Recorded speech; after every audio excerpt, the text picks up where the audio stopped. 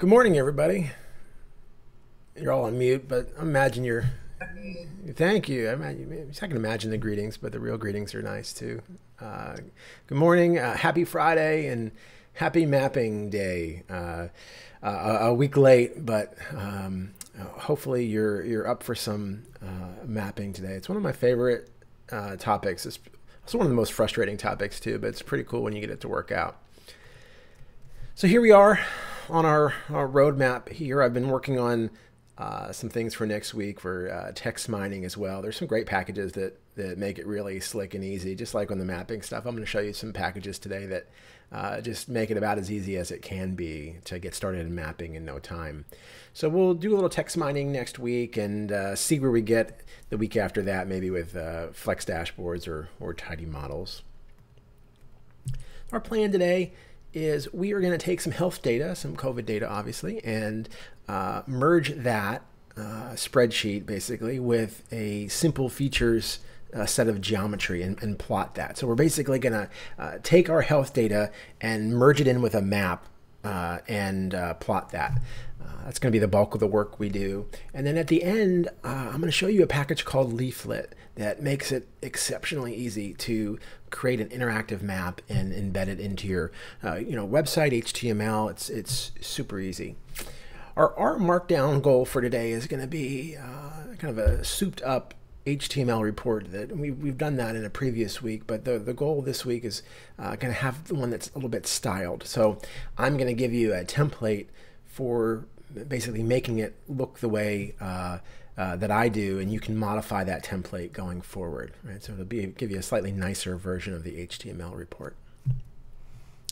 This is our plot inspiration for today. It's a Choropleth map from Shared Geo showing the number of cumulative cases. This is showing it on May 4th. This is an animated plot, and I have the code in the background to show you how to do that, but we're not going to focus on that piece today. What we're going to do is figure out how we would take the data on COVID cases, and you're looking at county level data in the US, figure out how to map our county level spreadsheet data into this here.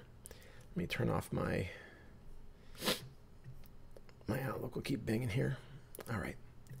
So this is our inspiration for today, and here's what we're going to come up with in the end. Toggle back. It's pretty close. They have a slightly nicer legend at the top that they probably, I would imagine, did in some post-processing program like one of the Adobe suites, maybe, if I had to guess. But we'll get pretty close just in straight ggplot, taking this data for May the 5th.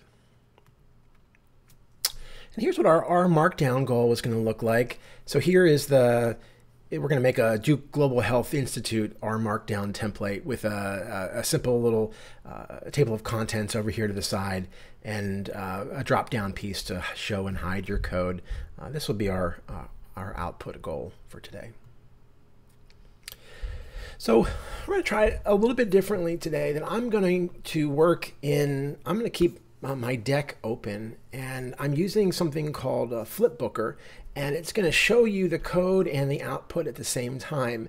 So I may not jump into RStudio Cloud, but I'd like you to go ahead and do that and look for week 6. I'm going to try to stay in my deck as much as possible, but I'd like you to follow along. So again, if you can have the video up on one screen and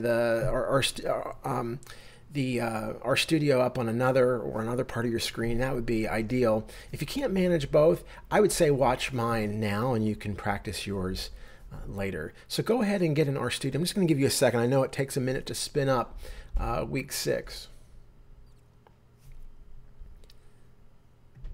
So I'll go back over here, and the first part I want you to look at is your metadata at the top, your YAML heading.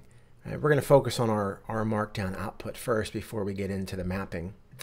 And you'll notice here that the output style is something called bookdown. And in the package bookdown, there's an output style HTML document too. It's just a iteration on the original, but it's slightly nicer for things like cross-referencing, giving your tables and figures captions that are indexed. So, if you add 3 figures. The third one is called figure 3. This makes it really easy to do that. I have a link down at the bottom in the slide deck, which of course will be available to you, that takes you to the book down book and explains what all of these different parameters are. Every time I create a document like this, I usually open down this reference to remind myself, okay, if I want to show a table of contents, okay, right, it's TOC, I say that it's true. Do I want the table of contents to always kind of stay up in the corner? Yes, so that's the float. And how many levels of the headings do I want to appear in a table of contents? Well, I only want 1 for this one, right? And to figure out what's the highlighting style, Tango, what would be the other styles? You would go to this link and it's trial and error after that to figure out which style you like the best. But if you go to this link, you can figure that out. So this is our YAML heading, and it's going to output a HTML report for us. Now after this, so if you were in your R Markdown file and you scroll down just a little bit, I have a comment for you, and then it looks like kind of a bunch of gibberish that we haven't seen before. This, starting with the style opening, is CSS. And this is the part of our document that's going to override some of the defaults for how our Markdown output should look and feel. And you don't have to understand any of this right now. I think I've mentioned this before, but anytime I do anything with CSS, I'm always grabbing some template from somewhere and then modifying until it looks right. And you can do like I do in Google CSS to understand, well, what is background size exactly? What is the background where I can pass a URL of a logo that I want to appear? How does that all work? But for you today, it'll give you something to work with. As you move forward, this is a template that you can play around with. But in here, I'm setting what I want my titles to look like in terms of color and size, the subtitle, the different headings, and all of my code blocks. Everything is controlled in here. So this is your CSS. So it goes all the way down to the end of 174. So you can jump down to here now for the content of today's lesson. I just wanted to give you a sense of how we're going to create our output for today. All right, so the first thing we're going to do is we're going to load a few packages that we're going to use. Of course, like every week, we're going to use the Tidyverse. A new package for this week is going to be the SF package, the Simple Features package. It's a GIS library that is going to make it super easy to work with geographic information. This Veritas library is, you've seen it before, it provides really slick color palettes. It's going to make it, we don't even think about what colors would be good. We can just call this package and it'll come up with something pretty reasonable for us. You've seen Lubridate before. When we work with dates and we need R to understand what we mean by a character that looks like a date, how to interpret that, Lubridate helps us with that. And at the very end, again, I'm going to show you the leaflet package. So if you go ahead and run those chunks, you'll get your packages loaded. So right here, run the chunk called packages, and everything should be ready to go for you. We're going to use 2 data sources for today. County level data, again from the New York Times. We've gone to their repository before, and county level population and geographic data from the U.S. Census Bureau. So we can grab the first one first, the COVID data. We're going to use read CSV as we've been doing, and we're passing the URL where I went to the New York Times GitHub repository. I found this CSV file that I want, and I grabbed the URL from it. So we're going to read in that URL, and it's going to create a data set called COVID. Now, you'll see Tibble here I'm calling on this. It's for formatting. And this is the reason why everything failed for me last week, that I was trying to do this flipbooker that doesn't really matter to you, but you're going to see the output of it. But it was just too big, and Tibble is the solution to that. So don't worry too much about that piece. But this gets us the COVID data, the health data that we need for this week. Now, you can look a lot of places for boundary files, for shape files. Sometimes websites will have an API that you can connect to. You're going to see that with the census today. Other times you might go to somebody's repository and download a zip file of shape files if they're used to working in QGIS or Esri.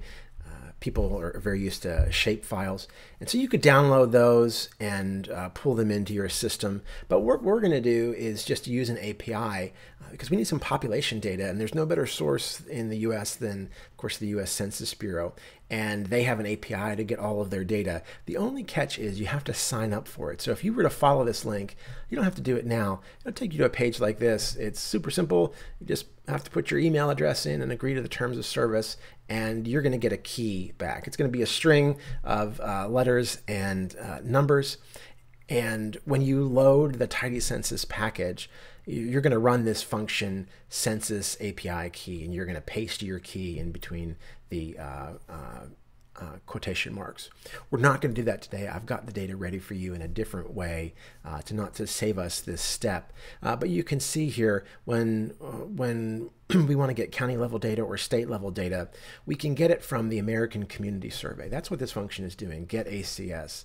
And it wants to know for the counties, the geography we're interested in is at the county level. We need to tell it what variable name we're interested in, and do we want to get the boundaries? Do we want to get the shape files, basically? Yes. And down here for states, of course, we're interested in the state geography, the same population variable. Now, to learn a little bit about what parameters would go in here, you can go to the site Tidy Census page because it has a lot of great information about how to get started using Tidy Census. One really slick thing is there's a way that you can load the variables. Once you load the package, you can load the variables from a particular ACS. So you could say from the 2007 ACS 5, and then you could view it, and up in your viewer in R, would show you all of the variables that you could kind of filter on and search and get the variable code name. So this is like a code book for the American Community Survey without having to download any PDFs. Just in R, you can look for the variables that you need. So the variable that we're going to use today is this one here, which gives us the population data we need. Because in the end, our example, our goal for today is to normalize our case data. You can see this is per 100,000. So for each county, we need population numbers, and we're getting that from the Census Bureau, from the ACS specifically.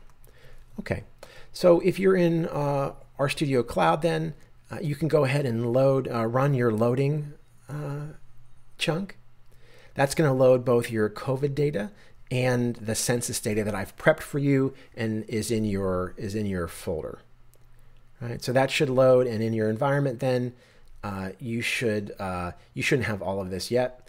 I'll go ahead and get rid of a few things there and run it myself just so we can be in the same spot and run this loading chunk. And you should have counties, states, and COVID. You don't have the Tibble line, someone asked in a comment, because it's just for printing in my slide deck today. It has nothing to do with what you're going to do. It was just the reason why my slide deck failed last week, and it has all to do with the printing. So now what we need to do is prep our both our geographic data and our COVID data a little bit. We'll start with our COVID data. Our original plot only shows 48 states, and our data set has data, both the geographic files and our COVID files have data on Alaska, Hawaii, DC, and Puerto Rico. Now, yeah, we're kind of giving them short shrift by kicking them out of our data set, but in reproducing the original, that's what they did. So we're going to do the same. So we need to get rid of these states and territories, and we also need to standardize our FIPS code. So I'm going to show you how we're going to do this. This is the Flipbooker format that I was telling you about, where I'm going to walk you through what the code is doing. So if you notice up here in the printout of the Tibble, if you can see the top of my screen, we have 141,000 records. right, in our COVID data. So our health data has 141,000 records. And what we're going to do is we're going to get rid of DC, Puerto Rico, Hawaii, and Alaska. So we go down to 140,000 records when we do that, right? So we're filtering out all of their daily case data that's in our original data set. So we've filtered, which means we're going to get rid of some things down to 140,000. The select function, which you are familiar with, figures out which columns we're going to keep. So I went from having 6 columns here down to selecting just date, FIPS, cases, and deaths. So I have 4 columns now. So we go from filter to select. Mutate, if you notice, before I do this mutate step, the date column is a character. Remember, a character to R is really just reading this as this is 2020-01-21. R does not interpret that as January 21st, 2020. But it can if we pass it the lubridate function that says, actually, you can parse this. The format is going to be the year, the month, and the date, right? So if you remember, when I do it like this with the 2 colons, it just means that this function, YMD, is from the lubridate package. I don't have to do this if I load the lubridate package itself, but it's saying use the YMD function in lubridate, apply it to the date column, and assign it back to the date column. So basically, I'm just making a change in place, right? And when I do that, you notice that it went from being a character, CHR, to a date. Now, it's made all the difference in the world that R knows that I really do mean January 21st, 2020. So we're going back to our dplyr verbs over and over again here: filter, select, mutate. We're going to do another mutate step. If you notice in our FIPS column, this is the code that identifies every single column, every single county in the US. And you notice that some of them are 5 characters, some of them are 4 characters. The ones that are 4 characters, they're just missing their leading 0. It's like a zip code that starts with 0, but it's not there.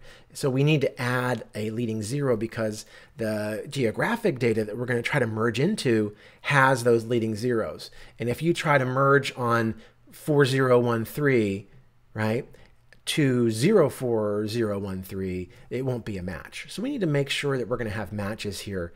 And the way we can do it is by adding a leading 0. So we're going to mutate again. And in the stringer package, there's a function called stringer pad, which is just going to pad our string. Our string is the column FIPS, and we want it to be 5 characters long. And we're going to pad it with a 0. So we're going to make any example that's not 5 characters, we're going to make it 5 characters by padding with a leading 0. Okay? So mutate FIPS, we're going to mutate in place. So we're mutating FIPS back into FIPS, and we're making them all have a width of 5. So you notice here that they all have that leading 0 when they didn't before. So now we have our COVID prepped data set ready to go. We've done the basics we need to do to get ready for plotting. How does it know to add a leading 0 and not a trailing 0? You could take a look at this function, strpad, in R, and my guess is going to be that the default is to add to a leading character. You could make it trailing, I believe, by putting right for the side. So it thinks that it does it to the left by default, but you could say to the right if you needed to have a trailing 0. So now we have to do some of the same prep steps to our geographic data. If we don't remove Hawaii, Puerto Rico, DC, and Alaska, they're going to be plotted in our data set as well. And if you notice, you're going to see here in a second that counties, we're filtering in a slightly different way. In the counties, we're using this grepl function. I'm putting an exclamation point in front of it. And to filter the states on the same things, I'm only using the column name, and I'm saying does not equal. Right? So for states, this is the easier one to understand. I'm going through, and there's a name column, and I'm saying filter out, I don't want it to equal, does not equal District of Columbia, Puerto Rico, Hawaii, or Alaska. That's pretty simple. But for counties, we're going to use this grepl function, which looks to see, is the word Hawaii present in the name column? And the reason we have to do that is because here's a short example. The states in the name column are combined with the county name. So here we have Crenshaw County, Alabama, Shawnee County, Kansas. So I'm not able to filter in the county data. I can't filter just whether the name equals Alabama or Kansas because the name in here is not equal to Alabama. Alabama is in this name, but Alabama alone won't be able to filter it. So I can do it for states because only the word Alabama would appear or only the word Kansas would appear in the name.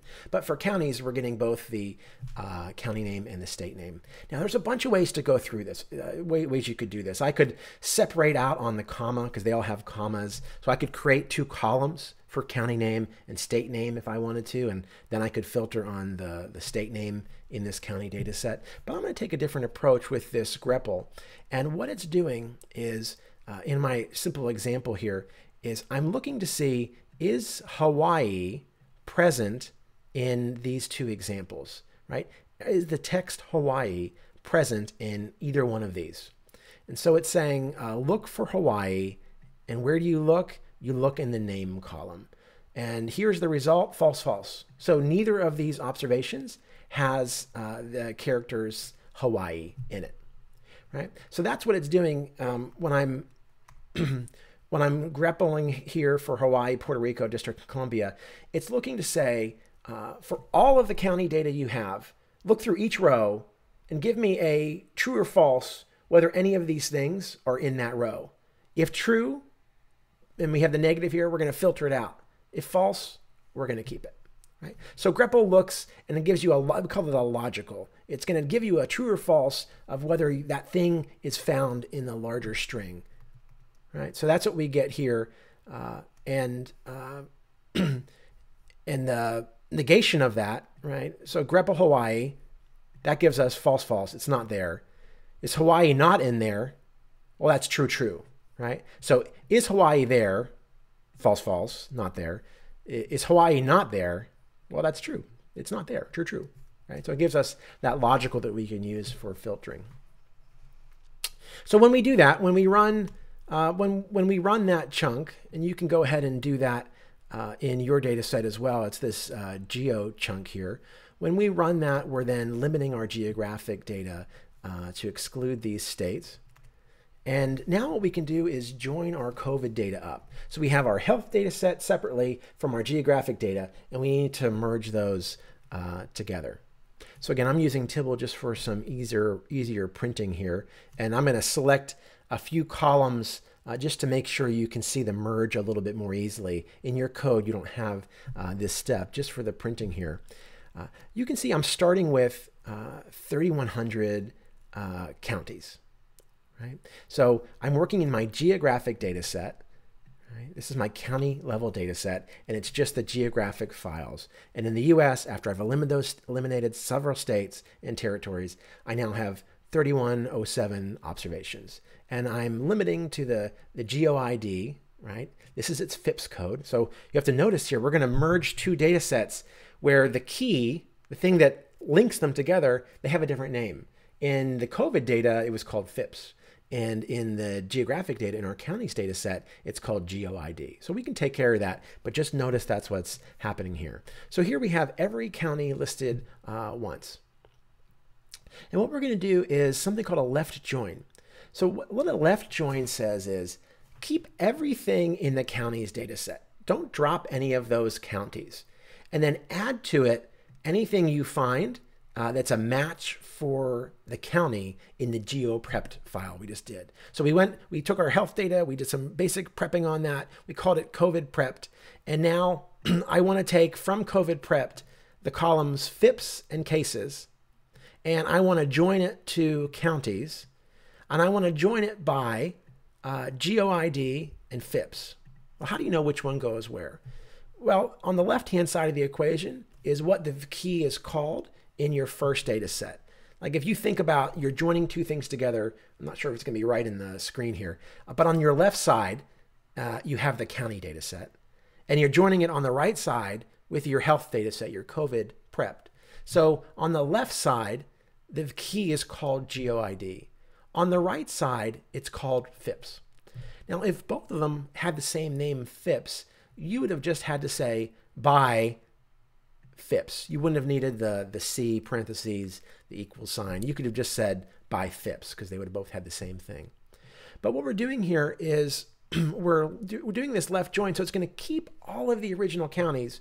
If I flip back and remind you that the original counties, there's 3107 of them. But our health data, remember, is in that long format, so every county has multiple days of data. Right? So all U.S. counties have more than 1 day's worth of data. They all have different amounts, but they all have more than one. And so when we merge these together, our data set is definitely going to expand because Baldwin County, Alabama is going to go from being represented once in our data set to all the days of the COVID data that we have. So if I flip forward again, that's what you see. Now we have 139,000 observations. And here, Watauga County, Alabama is now present at least 25 times in the data set. Right? So our data set is now expanded, and we've joined by the key that is the GeoID or the FIPS in the other variable. And now we have a very long data set that combines our county names with our case data. And just so you can see that everybody has, all the counties have different amounts of data in our data set, I'm grouping by the GeoID and I'm counting. So GeoID 001, Watauga County, Alabama, you can see when I group by that and I count all of the times it appears in the data set, there's 51 days of case data for that county. The county with the code 01003 has 61 days, 41, 45. So we know that we have a challenge if we want to be able to create a time series starting from the very first day in our time series all the way up to the present. We have counties that have gaps in their record, right? Because they didn't start coming into the data set until they had their first case. So basically, we need to backfill in for any counties that are missing January 22nd, January 23rd, January 24th. Even though they had no cases, for this to work in our time series, we have to fill in zeros for that. So here you can just see, the point here is that they all have different amounts of data. So we're going to fill in the missing days with 0, and there's this really handy function called complete. And we're going to use complete and fill in 0 for the cases for all missing dates. So you can see what it's going to do when I take our data set that we just created, our joined data set, and I give it the function complete. It's completing on the basis of two things. It's saying for every GeoID, for every county, and for every date, there should be an observation. So it knows all the counties, of course, and for the date, it just figures out, well, what's the very first date in the series? What's the very last date in the series? And then it looks to see for every county, does that county have an observation for every date from the 21st of January up to the present day in May? If not, it's going to fill the cases variable to have zeros, right? So it's taking a sparse data set where some counties don't have all their data, and it's saying, well, give me a complete list and just fill in for zeros where there's no data for a particular county on a particular day. Right? So you can see this going forward that we're gonna create a data set called completed that now has 357 observations, 357,000 observations, whereas previously we were starting with 139,000. And we know from our list here that we're filling in, if you think of all the counties in the US, they're at least missing, a lot of them are missing 10 or 20 observations. So when you go in and fill for all 3,000 some counties, all their missing observations, we really kick it up a good bit. And now we have a data set of 357,000 observations. Right? So now it's a full data set of date by county, the case level data. So our data set is now called completed, and in RStudio, you could do that. You did your join, you did your completed, right? And so now we're together at the rejoin step.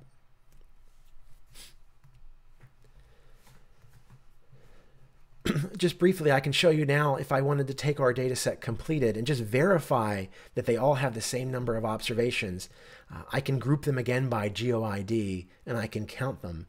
And so then now every county in the US in our file here has 115 observations in this completed data set. Okay, so our work, our complete step worked here for us. So now all counties have the same number of records. So now let's take this completed data set, right? It looks like this. And we have the GeoID, we have the date, and we have the cases.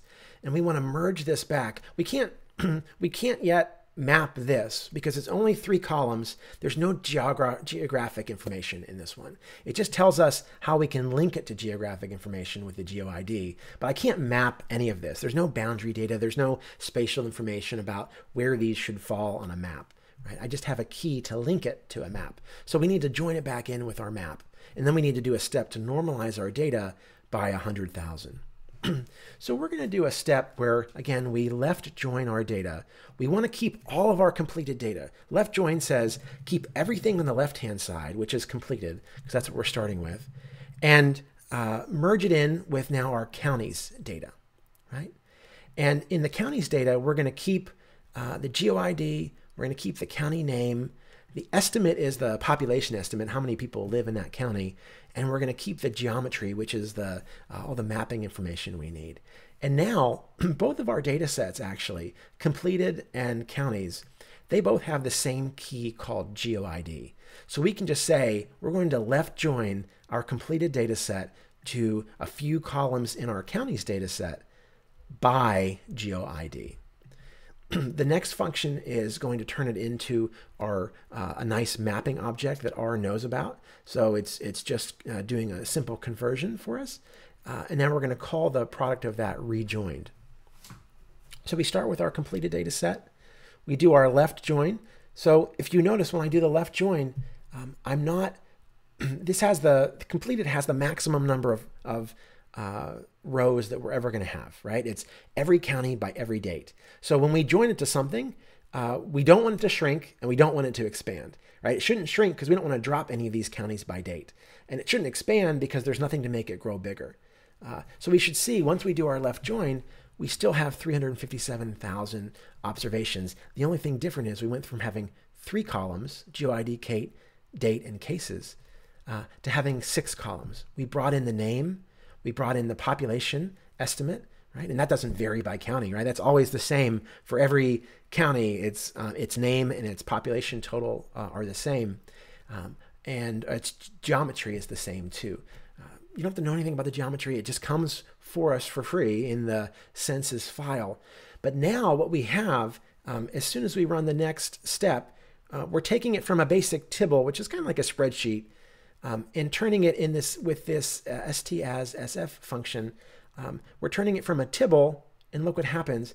Now it's a simple feature collection with 357,000 features and 5 fields. It knows it's a polygon. It knows the extent of the polygon, and it knows the coordinate reference system. Now, mapping is really easy these days, but it's also easy to make mistakes because you don't really know what you're doing in mapping. This is the category I'm in. Yes, complete is in Tidyverse. A question there in the chat. I know that the world is round. It is not flat. And because it is not flat, but we want to make flat pictures of it, we have to do projections to make our data, our shapes, curve a little bit to somehow better match the curvature of the Earth. Your coordinate reference systems and your projections help you with all of that type stuff.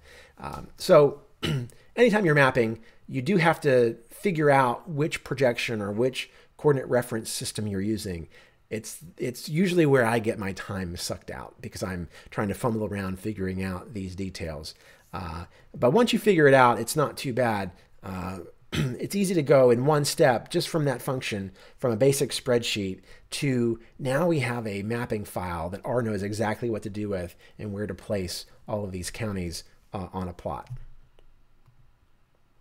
So we're going to save all of this as our rejoined file. And now with our rejoined file, right, we have a file that's ready to go to map, but we want to change what we're going to map first, right? Because we have our cases, but if you remember, we wanted to show cases by 100,000. We want to normalize it by our population data. So we have to do that and construct a few other variables. So we're going to do that in this rejoin step. I'm adding a few other things to make it easier for you to see on my screen. So you don't have this tibble or select function. So watch the rest of what happens though. So we're starting with rejoined. We have 357,000 observations. And the first thing I'm doing is, again, not something you're going to need to do, but I'm arranging by my cases just so you can see the magic happen a little bit easier. So I'm arranging descending by cases. Not something you need to do, but just so you can see what change is going to happen. Now, the first step that you have, like me now, is cases pop. So mutate means, again, we're changing some variable. And in this case, we don't have a cases pop variable. So we are creating a new variable called cases pop, and it's going to be the cases divided by our population estimate times 100,000. And that's going to give us the cases pop variable. Right? So we're getting a normalized number of cases there. And then the next thing you're doing, if you remember the goal for today, they didn't plot a continuous gradient from 0 to 10,000 where the colors just change a little bit in between. The goal plot for today is a if I have it in mind here real quick. The goal plot for today has a discrete scale, right? There are bins. There's a bin for 0 cases, a bin for 1 case, a bin for up to 3 cases, a bin for up to 10 cases, and so forth, right? It's not a gradient going from 0 to 10,000. So what we need to do is we need to take our data and make it fit into these bins that they've given us here. So that's what the cut function is going to do. It's going to take our normalized population data and it's going to look at the breaks that we want, right? And the breaks that we want are the breaks that the original one has at 0, at 1, at 3, at 10, at 30. And we're going to pass those breaks and INF, sort of anything that comes after 10,000, right? We're going to make breaks in the data and include the lowest. So go all the way down to anything slightly below, anything down to 0. And we're going to create a variable called group, right? So we're going to cut our normalized population data by these breaks. And now when we do that, we get a variable called group that a case that has 1,080 cases per 100,000 is going to fall in the 1,000 bucket because it's between 1,000 and 3,000. 989 falls in the 300 bucket because it's between 300 and 1,000. You get the idea here. So when we go to map, we're actually going to be mapping this group variable that's cut, has our case data cut. The next thing we're going to do is we're going to mutate. So we're going to create a new variable called month. And this is just for the printing. I want to be able to call it May 5th or May 4th. And I'm going to go back to the Lubridate package. And there's a function called month that's going to say, give me your date, which is here. And I want the label of the date. So create a variable called month where I get the month name. So 2020, May 13th, I'm going to return the value of May. Right? So a variable called month gives us May and all the month names. Another mutate step, we're going to create a variable called day that's going to give us the day of the date. So 2020-05-13 gives me 13. And in the last step, I want to paste those together. If you're an Excel user, you want to concatenate those together. So I want to bring together a month and day, and I want to separate them by a space, and I'm going to create that variable called month day. So now I have a variable called month day that is May space 13, which just brings those two columns together. Right? And I'm going to do a simple filtering step, and I only want to keep a certain day of the week. So I can use the function w day on the date to get the day label. So we're going backwards in time. So 4, 3, 2, 1, 7, 6, 5, 4, 3, 2, 1. Right? So I have a new variable called day label. And in the last step, I'm filtering to only days where it's equal to 3. And so 3, I guess, I think it starts with Sunday. So Sunday, Monday, Tuesday, keeping all my Tuesdays. So now we need to plot. So we're going to take our data set, right? We started with a rejoined data set that has all the geographic information it needs. It had all the health data that we needed. But what we had to do is normalize our data and then cut it into bins and make a few changes to our way we look at dates.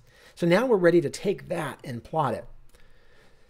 So we can start with our ggplot, and I'm filtering down to the month day of May 5th. Okay, so I only want to plot 1 day's map here. All right. In a later step, you could animate this, but I'm only looking at May 5th data. So I'm making a ggplot with our constructed data set, filtering that constructed data set down to May 5th. And now I'm adding my first geom, Geom SF, which is, we're using the simple features package. So there's a geom just for simple features objects, and that's what constructed is. And we want to fill our counties in by group.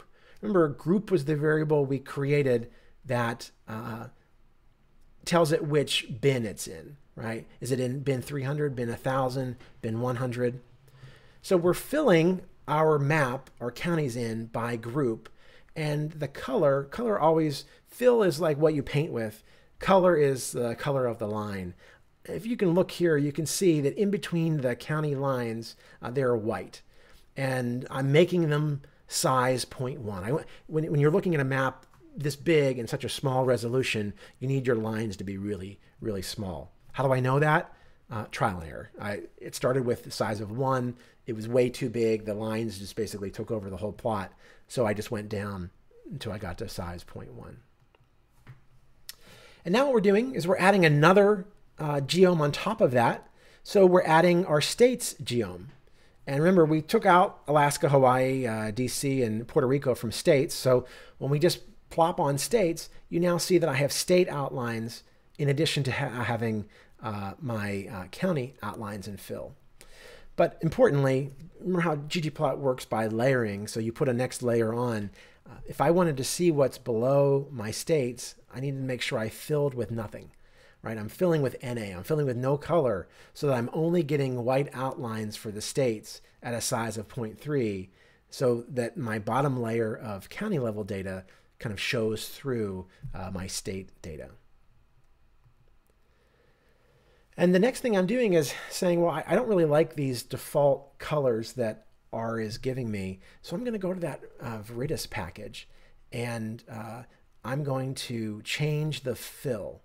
Right, so scale, fill, Viridis, and D, there's a D and there's a C. The C is for continuous data. If you have a scale that runs from 0 to 10,000 and you want a gradient of colors to go. D is for when you have discrete data like we do. We have these bins. And I'm choosing option magma. You can use the default. There are a few other color schemes you can pick from. Magma, I think, most closely matches the original plot we're trying to make for today. And with that, I'm done with my coloring. The Viridis package makes it so easy. I don't really have to think about what a nice color scheme would be because it does it for me here. I'm going to add some labels. So I'm going to add a title, the number of COVID-19 cumulative, this \n, it just means print on a new line. So I'm printing number of COVID-19 cumulative confirmed cases per 100,000. My subtitle is the date. Down here I have a caption, and I don't want anything to label my X or my Y axis. Right? So I've given it some labels that are nice. If you notice, there's a slight bend. So look at the map now, it's really flat. And here I'm giving it an Albers projection. There's an easier way to do this, but my machine wasn't accepting it. There's a code for Albers, so I had to put in the actual information that you can get online. But this chord SF is saying, how do you want to project your coordinates, right? And most people, geographers would tell you, like, we're not going to plot a map like this because the US really doesn't look like this. It looks more like this on the globe. And one of the last steps here, after I did my projection, I'm doing theme minimal. So notice how theme minimal kind of drops out my background. So now I have a nice clean background here. And but I'm going to make a few more changes to the theme to make it look like the original. The panel background, I'm going to make it black. Whoops. Sorry. The panel background I'm making black. I'm making my plot title bold, and I'm changing the size to be a little bit bigger. I'm changing my subtitle size to be a little bit bigger. I'm telling it to, sorry, I'm scrolling here by accident. I'm telling it to put my legend on top. It used to be on the side. I'm telling it to have my legend be horizontal, not vertical. And then I'm telling my legend to be on one row. So this is probably as close as I can get to the original here. And I think we did a pretty good job today. Not perfect, but pretty good. So if you're following along in your file here, you should be down to plotting static here.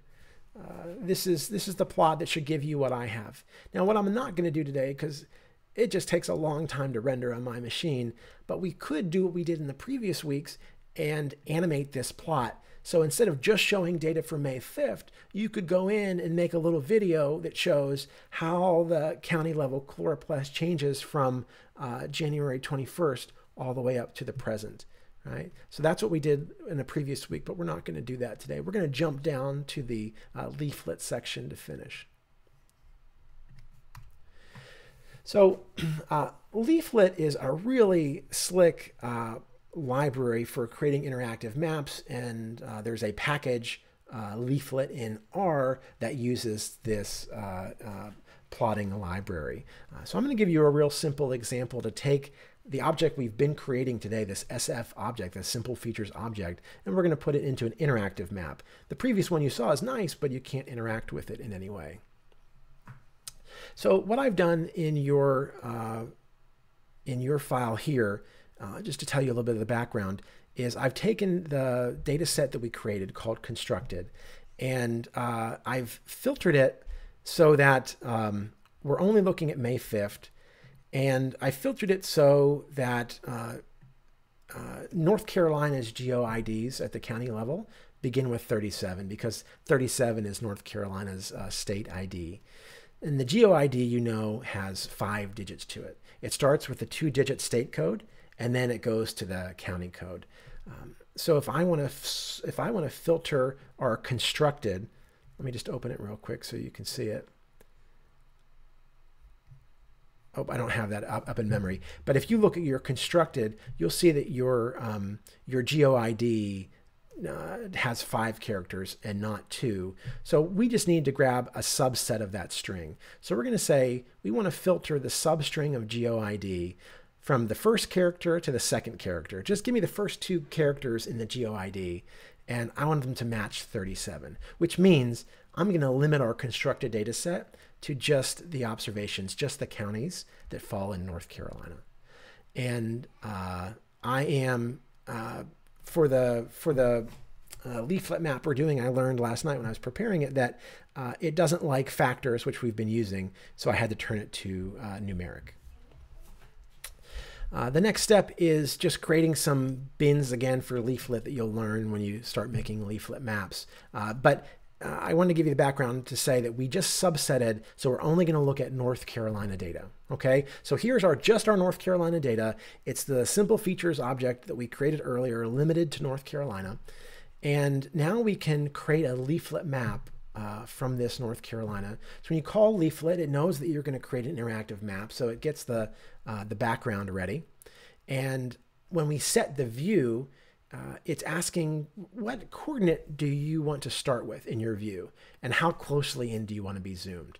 So I looked up the coordinates for Durham, North Carolina, and I set the zoom to 6. And then you start to see it when you add your provider tiles. Now, if you go onto the leaflet page, you'll notice that there's lots of different styles you can pick from. You don't have to know anything about how to create these nicely styled maps. You can just pick a style that suits your goals or suits your taste. So as soon as I add these provider tiles, it's starting my view centered on Durham with a zoom of 6, right? This is what I wanted to show. And now we're going to add our polygons.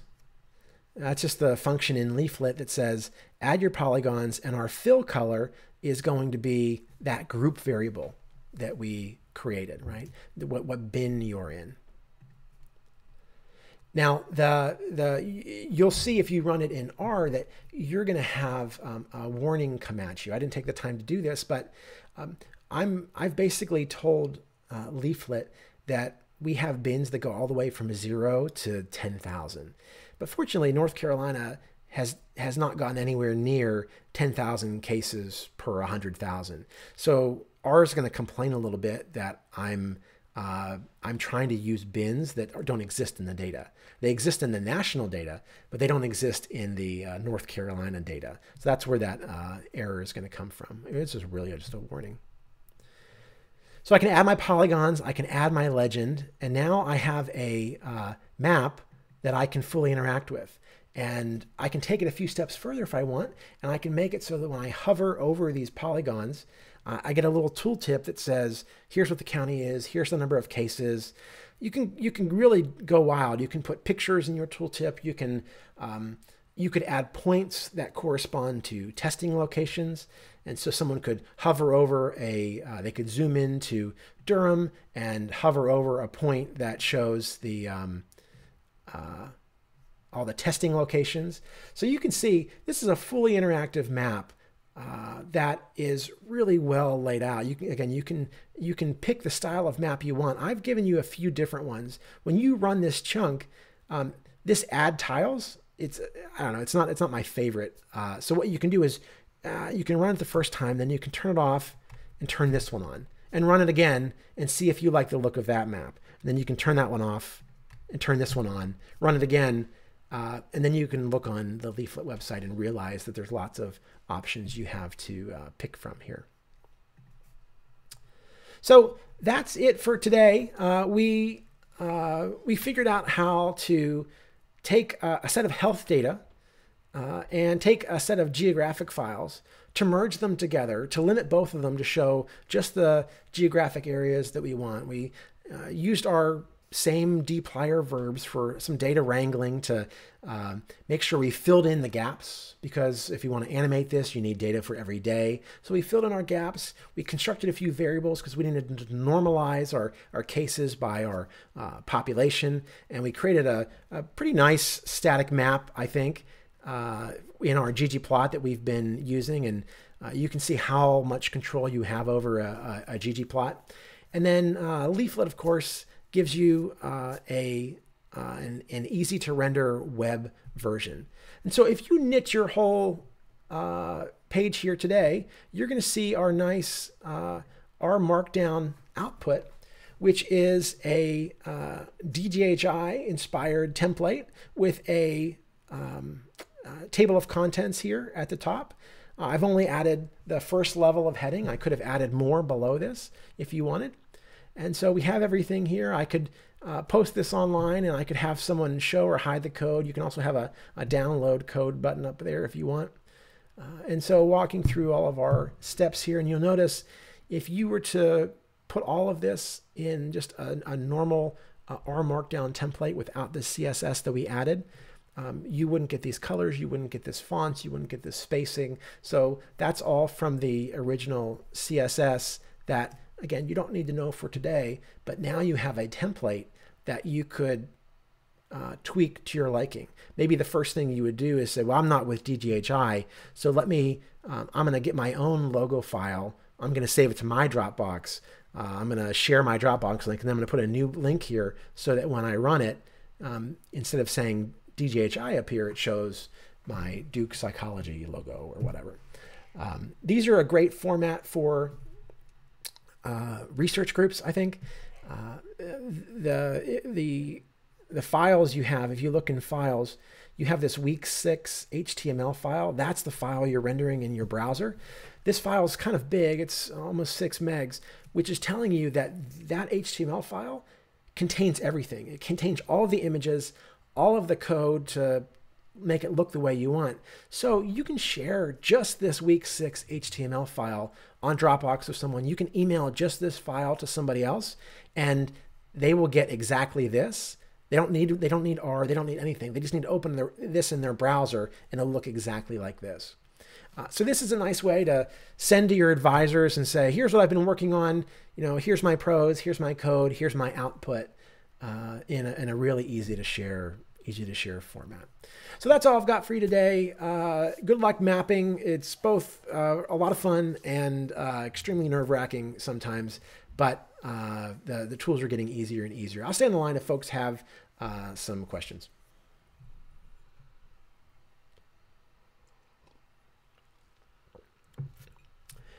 Tools. Or for our thesis data rather than Stata, can we just use the RStudio Cloud version? Yes, you can. Right now, it's free, and your accounts will be there. Eventually, I think they're always going to have a free version. The limits would be on the free version that, if you were processing some really big files, there's a limit to the memory that exists on your app that spins up. So what I would do is I would use RStudio Cloud. It's a nice way to free up your machine. But then also, have R and RStudio on your computer that you could just run those same files in.